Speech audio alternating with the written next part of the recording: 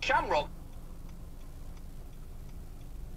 The party wasn't just doing damage control at the national level this week. A number of local elections also threw up terrifying results. Just look at Texas, the Lone Star state, in that a Lone Star is what most people would give Texas on Yelp. This week, voters in Travis County, Texas voted for a Republican chairman, and look who they picked. Real anger tonight after a man many Republicans considered to be vulgar and brash just won control of their party in Travis County. I'm not politically correct. I'm politically incorrect. I'm like Donald Trump on steroids, sweetheart. So get ready to have some fun reading my Twitter feed. Oh. For a start, that guy's overall look can only be described as guy kicked out of your gym for trying to smell women.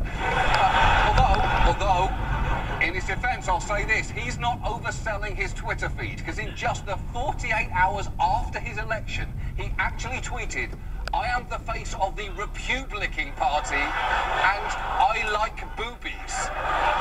Which is still nothing compared to my absolute favourite tweet of his, which read, "If you Google Robert Morrow 11-inch penis confirmed, you get over 11,800,000 hits. I'm just saying."